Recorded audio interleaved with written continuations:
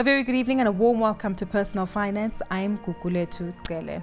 Numerous costs are associated with maintaining a car. Could see some delve into the option of leasing. Keith Watson, Managing Director of Ariva, joins me now for a look at the pros and cons of leasing a vehicle. Good to have you with us this evening, Keith. Hi, good. Let's get into the issue regarding both issues. Buying or leasing a vehicle, you'll probably be biased towards the leasing side because that's what your business does. Yeah, of course I would, but buying and leasing is an option.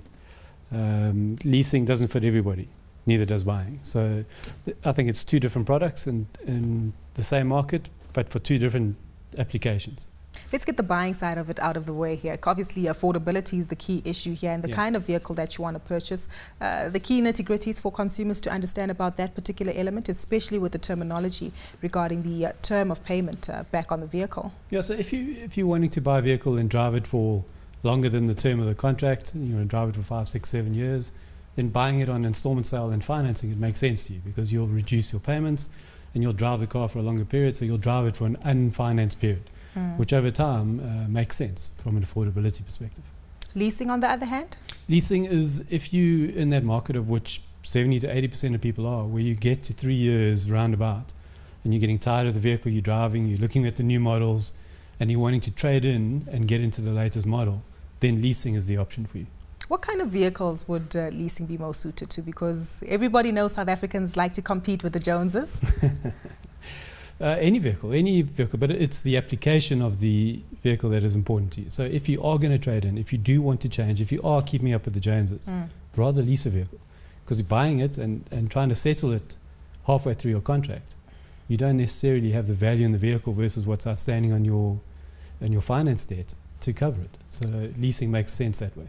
So from a cost perspective, what kind of amounts are we talking about? Let's say, give us two examples. A vehicle in the smaller or lower LSM segment or lower affordability segment versus your German sedans. A typical example between the two, how much would you be paying versus buying these vehicles? Yeah, so take an example of the German sedan. You could probably get an all-in package over 3 years for between 8 and 10,000 Rand, depending on the model and that sort of thing. And all-inclusive means it includes insurance, the full maintenance on the vehicle for the period. There's a tracking unit in it. Then if you go installment sale, and depending what balloon you put in, and we must get into balloon versus residual value, but depending what balloon payment you put onto that determines your payment as well. So it will be similar overall in terms of a package, but where we have the ability to make it cheaper and less risky for consumers is that we have group buying power around the insurance, around the maintenance and service plans, and then obviously the finance options.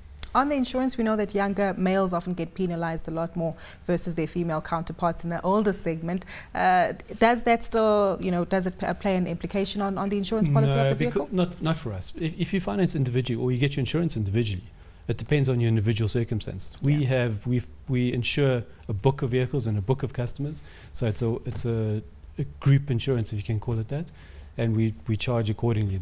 Whether you're male or female doesn't affect the rate that we charge on insurance.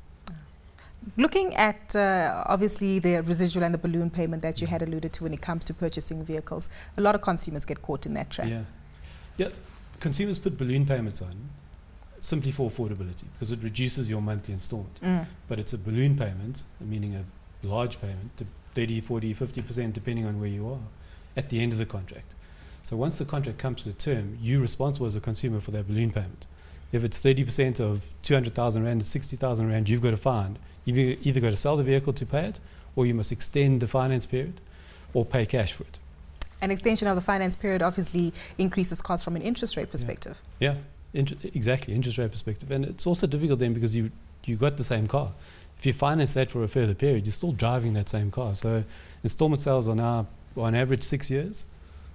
With a 30% balloon payment at the end of it, you're driving that car for 7, maybe 8 years, depending on your situation. And if you're one of those guys wanting to trade in every 3, 3.5, 4 years, it's going to be expensive for you. And residual, how does it differ on that front? Residual value, the company that finances it takes the risk. So balloon payment is consumer risk, residual value is the leasing company's risk. So we would take the risk on that residual value at the end of contract. So you hand the vehicle back and it's our responsibility then to recover that residual value. So let's say someone watching tonight is actually considering wanting to lease a vehicle. Obviously, affordability will be something top of mind, but what happens after that 3-year lease actually lapses? So you have an option. You can take ownership, you can offer to buy it from us, or you hand it back. We find a buyer for it, we trade it out, and you get into the next lease because the new model's waiting for you. Or you can settle it, so you can pay the residual value, or you can extend it with us as well. If you want to continue leasing that vehicle for a further period, it's up to you. You've got those 3 options. Buy it, keep on leasing, or just hand it back to us and get into the new vehicle. And with these vehicles, are they always brand new models, or? Not always, majority of the time, but we do look at used vehicles because used vehicles are quite good business. Their biggest depreciation period is the first 12 months. So they've lost the most value 12 months after they've left the dealer floor. So the value of the asset is quite stable after a year old. So we're happy to look at used vehicles, and it is a growing option now, particularly with the prices of new vehicles where they're going and what value. There's some value in used vehicles. What about the usage of the vehicle, or maybe I need to allude to kilometers? Yeah. Does that have an implication on the lease period? Yes. Basically, the higher the mileage, the more cost you might pay? Yeah, so we have a standard 25,000 kilometers per annum, which you'll find is more than the average driver drives. I think the average is about 22,000. So we set it at 25,000, but if you are and you do know that you're going to drive a bit more than that, we'll build that into the process.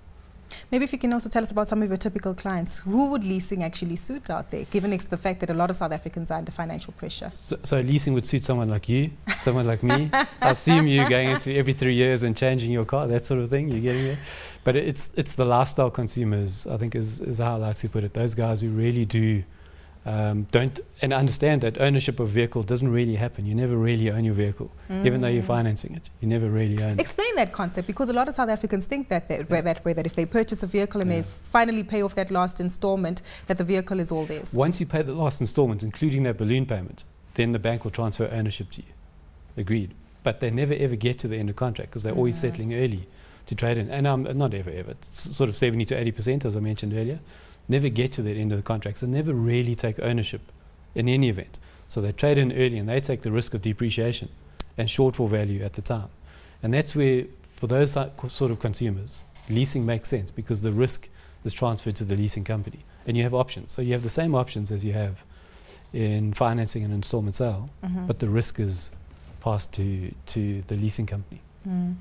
To go back to the ownership issue, from an asset-based perspective, obviously if you're leasing a vehicle all along, does that have any implications on your credit history or asset ownership?